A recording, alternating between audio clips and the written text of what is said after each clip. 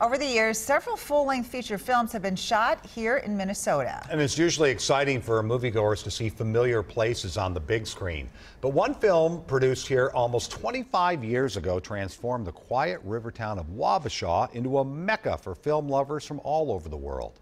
Your pick for Best Minnesota-Made Film is Grumpy Old Men. A look from atop the bluff, it's plain to see. Wabasha is really a special place. We've got some name recognition. You know, it's the oldest city in Minnesota. Nestled along the Mississippi River, the town has an almost Rockwellian feel about it. But when a screenplay written by a local guy named Mark Steven Johnson was picked up by Warner Brothers, the quiet town of Wabasha would be changed forever. There she is, Wabasha. It's just beautiful.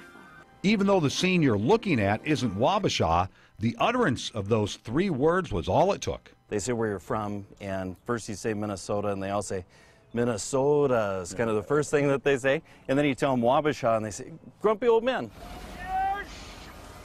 The 1993 film with its A-list cast was a box office hit, grossing more than $70 million. But it was the characters that Mathau and Lemon portrayed, based on real-life people from Wabasha, that made the film so endearing. Moron. And really the story, I think, is so based in fact, really. The writer, I believe his grandfather was the chief of police here. Moron. Putz. And, I read the script and I thought, oh my God, this is from Wabasha. At the iconic Slippery's Bar, we met up with Blaine Marcoux, a Wabasha native who worked as a construction foreman on Grumpy Old Men and the sequel, Grumpier Old Men. Holy moly. And I recognized, Indian Slough and the Klickner house. Somebody moving into the old Klickner place. And I thought, oh, this would be fun. He recalls long days on the set. 7 days a week, 12 hours a day.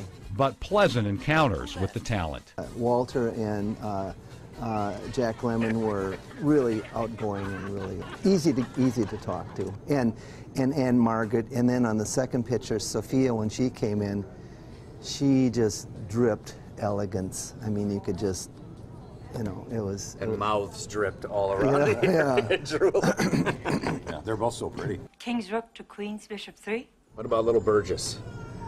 Little Burgess was just like the movies, spit and vinegar. Now go to your shanties, all of you. You're scaring the fish away. As you make your way around Wabasha, there are references to the film everywhere you look. You're a bonehead.